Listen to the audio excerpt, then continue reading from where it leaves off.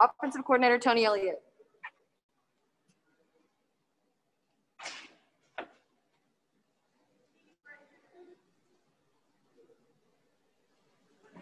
Hey, Coach, this is Trevor Gross from CUTigers.com here. What can you say about the offensive performance tonight? Very balanced. I think you had 44 plays rushing and 44 plays passing.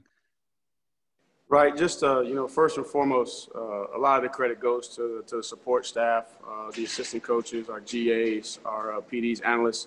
Man, they did an unbelievable job of helping put together a plan that our kids believed in, gave them a chance to be aggressive, gave them a chance to be balanced.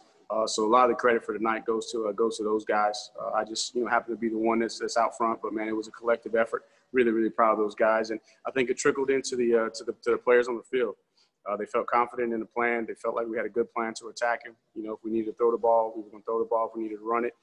And once we got into the game, we were kind of able to figure out. They had 2 weeks to get ready for us, so we were expecting, possibly some new stuff. But once we got dialed in on what they were doing, the guys went out and executed. So just proud of their overall performance. But the beautiful thing is, we left some stuff out there on the field. We left a couple of scoring drives on the field, which is going to be awesome to be able to show these guys and keep them hungry as we move forward. Tony, this is Larry Williams with TigerIllustrated.com. Miami's front four is so aggressive in rushing upfield. How much of your plan tonight was sort of manipulating that aggression with delays and things like that, misdirection and all that? Right. Overall, man, tip my hat to what they've done down there at Miami, man. They've done a good job of coaching those guys, changing that culture. And again, they are very aggressive, very talented up front, do a great job of creating interior penetration. And then they can box you in with the speed off the edges. So, we had to have a plan for both aspects. We had to be able to control the inside guys and not give up penetration so we could run the football and inside. And then we had to slow those ends down with some tempo, some misdirection, some eye candy, different things to try and slow those guys down. And I thought our guys executed it well. Tony, this is Pete at AP. Is Trevor okay? Nothing too seriously wrong? He obviously got up and ran off the field. But, right. Were you worried at all when you saw him down there? Not worried, just because I know how tough and how competitive Trevor is. But from my perspective, what I was told is just to have the air knocked out of him. And again, I'm sure Coach Sweeney will have more of an update if there's anything more than that. But for what I was aware of, that they just had the wind knocked out of him. Coach, it's Trevor again. I had a feeling that the tight ends for you would make a big impact tonight, and sure enough, three touchdowns for those guys after no touchdowns in the last two games. Were you withholding some stuff with those guys for tonight, or is that just kind of the way it worked out with the way Miami played you? No, not at all. I think every week you go in with a plan trying to get everybody involved in the game plan because we're very fortunate to have, talented guys at every position. And when we're at our best, as I said before, is when our tight ends, are productive in the passing game. And it just so happened that this defensive structure was going to create some situations where you could get some one-on-one matchups. And then in order to slow down from that previous question, to slow down some of the aggressiveness, you were going to have to try and do some boots and nakeds and see, can you give a little eye candy and slip those guys in the flats? And that's what happened. And then in third down situations, you saw last week, the first third down versus Virginia, we were going to Brady. We just didn't come up with the catch. And so they're a big part of what we do on third down because of the matchup in the slot. But this week, we saw some opportunities possibly with some play action stuff. And we were able to hold up front, give the quarterback time, and he was able to find those guys. Tony, this is Matt with the State. Just what's it do for a team when you have Trevor getting hit like that? He hops up, runs off the field. He scores a touchdown. I know you don't want the penalty, but scores a touchdown and kind of gets the guys fired up a little bit. Just what does he do for you guys in terms of that aspect? When your best players are your hardest workers, your most fierce competitors, it just resonates throughout the whole locker room and the whole team. And so, anytime, Trevor is out there, he gives us an opportunity to be at our best. And, the young guys as well, they're showing leadership qualities.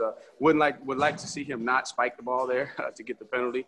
But again, that just goes to illustrate how competitive he is. We'll deal with that. But at the same time too, man, you just love the fire and the toughness that Trevor plays with. Tony, this is Gene in Charleston. I know you probably would like to look at the whole film, but can you assess how good Miami was relative to some of the tougher ACC foes you've had over the last several years? I won't be able to, to answer that question fairly or accurately until I watch the film and evaluate it and see how they played against us. But ton of respect, as I said, to Coach Diaz and their entire staff. You can see just since the last meetings that we've seen, I think it's done a good job of flipping the culture. Man, they're very athletic, and I think for us, part of our plan was, we've been in these games before, so we wanted to take the fight to them. And I felt like the first couple of drives, man, we took it to them. And then, we kind of took a couple more shots and we missed. You had those 2 drives there. We had that big 3rd down ball that we dropped on it looked like it was a busted coverage, but nonetheless, we had a guy wide open. And then we had that other drive where, we hit Travis on the little screen over there into the boundary. And we have the holding call, so we were trying to be aggressive. So, the biggest thing for us, we talk about, and definitely a ton of respect for Miami, but for us, it's all about how we prepare and how we play and how we perform. Hey, Tony, Lawton Swan with Clemson Sports Talk. I got in a little bit late. I don't know if you talked about it, but Davis Allen's block on ETN's run, man, that was huge. And then to get the reward of the touchdown as well for him later. No doubt. And I said this, I want to say maybe in my preparation, talking to the commentators for game day, man, but just love Davis Allen as a football player, man. He's such a humble young man, so unselfish. He loves to scrap it up in the run game, loves to just the dirty work.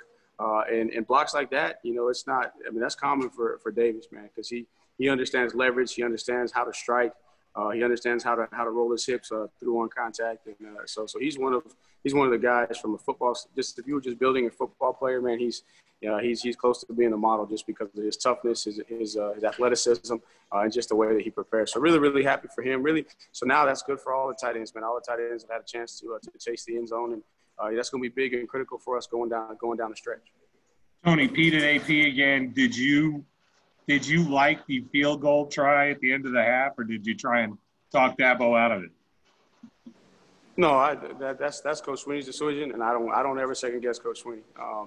He's got a good feel for what's going on, and definitely BT's got the leg. He's shown that in practice. So now I'm not gonna second guess Coach on that one. All I know is, do I have 3 downs or 4 downs? If you tell me I got 3, I'm going on a 3. If you tell me I have 4, then obviously that influences what I call on 3rd down. And he said, hey, let's get some more so we can try and field goal. And so again, he hits that field goal at 61 yards. The question is different. So definitely not going to second guess Coach on that. Tony, this is Coach Matt Elliott, again. Rob Gilchrist with WCRS 1450 AM 90.5 FM. I know you answered this earlier. Describe the toughness Trevor Lawrence showed tonight against a hard-hitting defense, had the targeting call early on in the game. As mentioned, got the wind knocked out and popped right up, led that drive, got that great quarterback run for the score, the spike. Right. And just describe that toughness in a word, or just as best you can, what you saw from QB1. The best way you can say it is the young man's got a heart of a champion. I mean, if you go back and you check his track record from high school, I mean, the guy is a competitor and he loves to win. And even though he's calm and collected, man, there's a fire burning inside of that young man, that drives him to play at the level that he's played, since he was in high school. So all I can say is the young man's got a heart of a champion, and he knows that, hey, we're gonna do everything we can to try to protect him. But it's a game of football. You're gonna take some hits, and when he takes some hits and he keeps on ticking, and he doesn't ever let it affect him mentally, which I think is extremely special. And what schemes are you expecting to see next week when you go to Georgia Tech? Oh man, I just talking to some of the support staff that kind of get ahead for us while we're focusing on the current team. And I know they jumped into some odd structure maybe 2 games ago.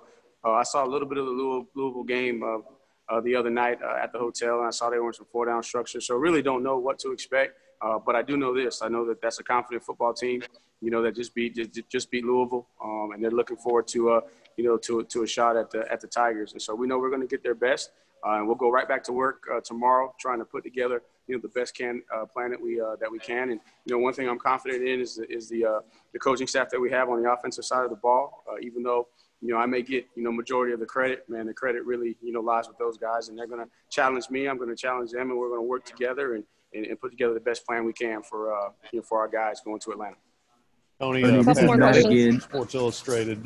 Just wondering with Travis, how much of his ability to break tackles is lower body strength and how much is just sheer determination?